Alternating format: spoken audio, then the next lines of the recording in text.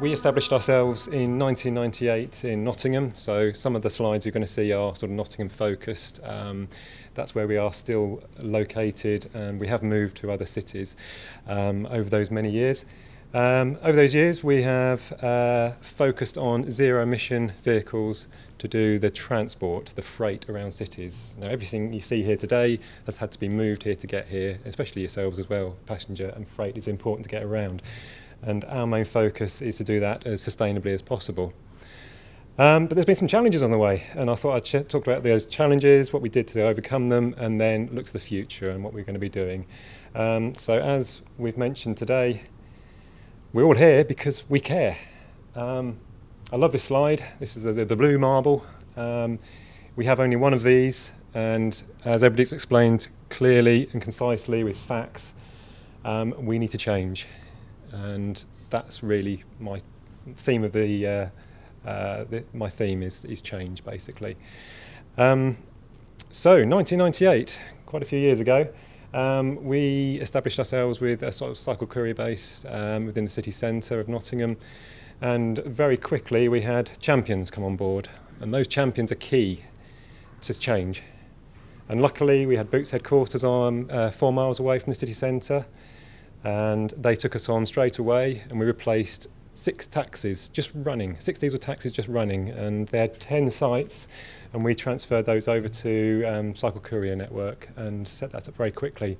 City Council, just across the road from us, was very quick to come on board, and for many years we transferred a lot of diesel journey miles to electric. And just recently, I'll come to the end of the presentation, we just started working with the NHS. So 2003, we bought 4 electric vehicles. Now, electric vehicles back then were, well, milk floats, I think. But luckily, sorry about this, Renault, but Peugeot and Citroën came out with their partner van. 50-mile range, nickel-cadmium powered batteries, and we persevered with those. We thought that's the right way to go, so we bought 4, and we learnt very quickly how to manage those, route plan, and learn the limitations so that we're not running out of energy. But it was very limiting at that time. But the drivers were on board. They were regularly filling up the hot water bottles in the morning, in the winter times to de-ice, and wear the 9 layers of clothes. Moving on, we sold those back about 2007, and this vehicle here is a Nemo. It's a 58 plate, so 2008. It started its life as a diesel van, and we found a retrofitting company that took the diesel engine out and did us a lithium-ion retrofitted vehicle. So yes, we were passionate about EVs providing a good solution for freight back then in 2008. Challenges then, there was no on-street charging. We had to do the back-to-base charging regime still. The lithium-ion gave us 80 miles range then, and we can opportunity charge. The early batteries, you had to run them right down, and you couldn't charge, or else you'd blow them up. That was the main problem back then. They had to be run down without overheating them. So no on-street charging, so we set up some couriers to charge at home. So they were happy to use their home electricity, plug in the 3-pin socket, and then charge overnight. So a very slow charge, 3-pin plug socket. Repairing. Couldn't really take it to a garage then. So I have memories of being underneath that vehicle with a spotlight and rewiring batteries with the safe knowledge that I've taken out the right fuses at the right time, so that I didn't get a good hairstyle the next day.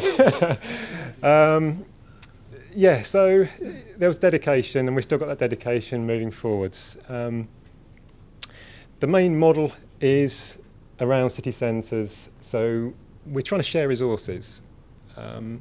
The space out in city centres are limited. So if we can use cargo bikes, fantastic. They're fantastic to get around. You interact with the general public more than being an electric vehicle because you're closed off.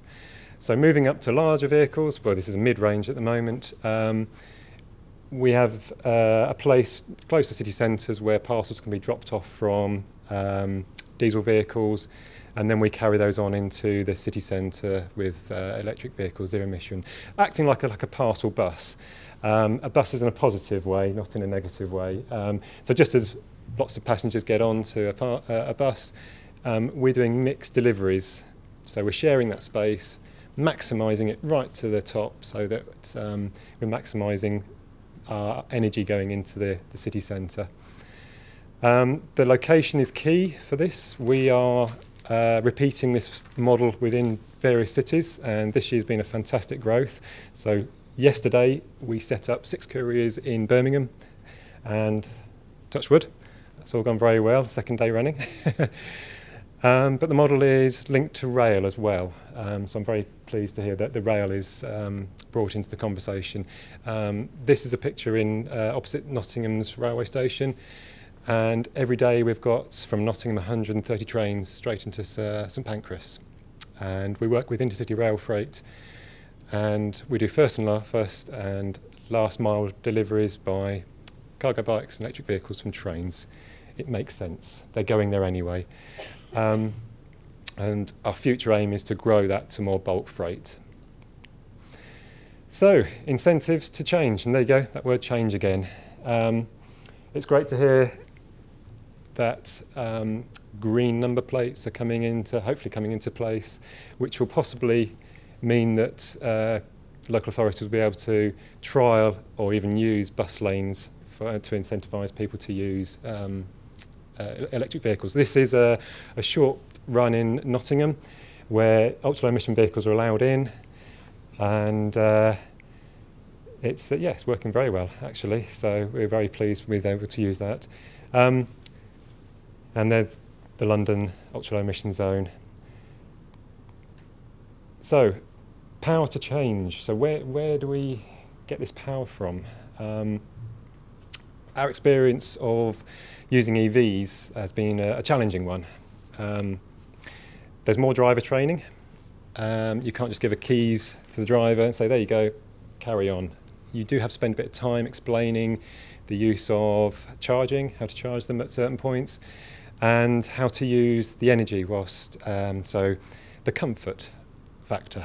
We advise people to wear socks, double socks, to try and reduce the impact that the air conditioning reduces the range. But with more and more charging points coming up, then the comfort factor will increase. We still do back-to-base charging, so anybody using fleets will probably have a site where they can have facilities to put charging infrastructure in. We use public charging, so if you want that quick 15-minute top-up with those rapid chargers, they're 50 kilowatt chargers in that picture, that gives another sort of 30 miles quick range, and the driver's off again. By law, we have to give our drivers, our employed drivers, comfort breaks, so it's a good opportunity there to keep topping up. We encourage home charging, so where needed, if a route does mean that there's an early start and the driver can go home and charge that up, and there's facilities there that we can link into with the home charging grant, then that's great.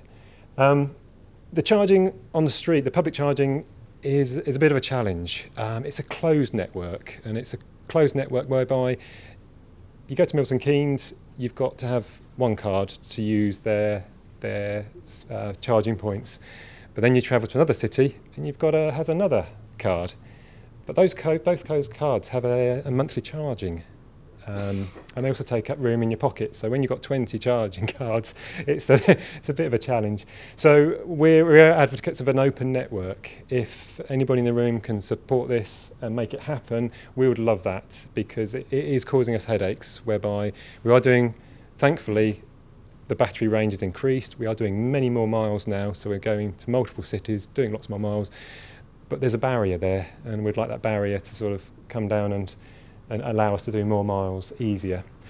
So anybody doing the infrastructure, we'd like that to be sort of located convenient spots. So we love the motorway services, whereby, again, comfort breaks, the drivers can pop in, go and grab a coffee, and by the time they've come out, they've got that extra 30, 40, 50 miles, and they carry on on electricity. But there's a challenge there as well, sorry. I don't know if anybody's used the electric highway motorway services, but and also these charge points. Sometimes weather is a challenge. So you get your app out, because you can charge by apps. That's another way of doing it. But the rain's horizontal. The wind is whistling around as well. And you're trying to wake your phone up without the rain getting on your app, and you're trying to scan the QR code.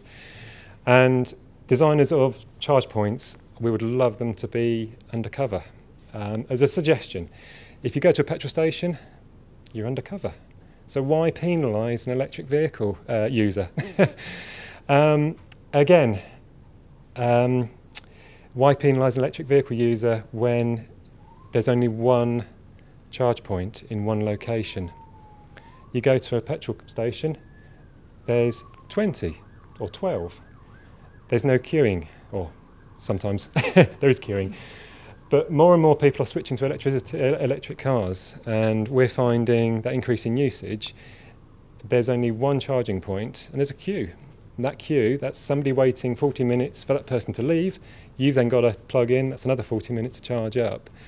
So I've used this slide here to sort of try and encourage the idea that there's multiple units in one place, so that there's less queuing, there's less frustration where you're getting to 3 miles and you just want to get that extra charge, and you want that security that when you get there, there's going to be a space, you can plug in quickly and go again once you've finished. So strategically placed rapid chargers, I think, is a good way to go. And reliability as well. Single chargers, again, they are prone to, I guess, not work every so often. So when you've got multiple units there, if one's not working, you know that you're heading to a site where there's a good choice. So just moving on very quickly, we have started working with sort of medical logistics. So this year our main growth, or the past 4 years actually, has been main growth, is within the health industry. Fantastic. We're helping them change to move to a zero-emission, low-carbon delivery solution.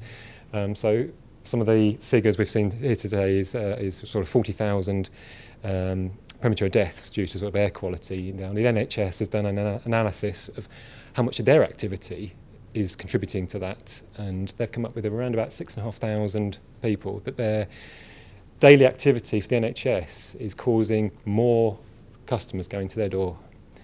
So our aim is to try and reduce the customers, the more, the people with respiratory problems and other health problems going and putting pressure on the NHS.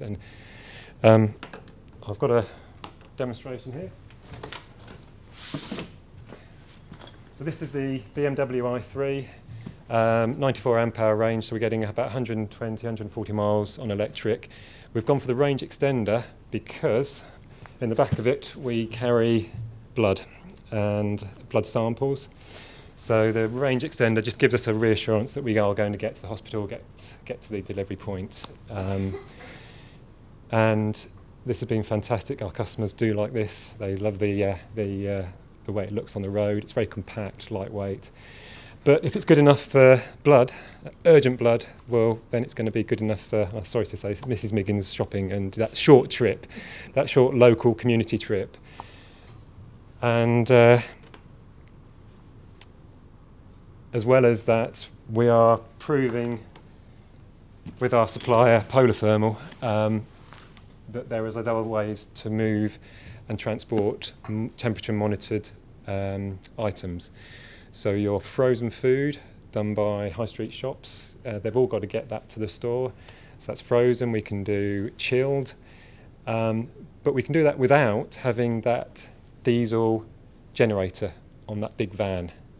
And again, that's a hidden pollution in city centres. The chilled transport market is, again, contributing to a lot of air quality problems in city centres.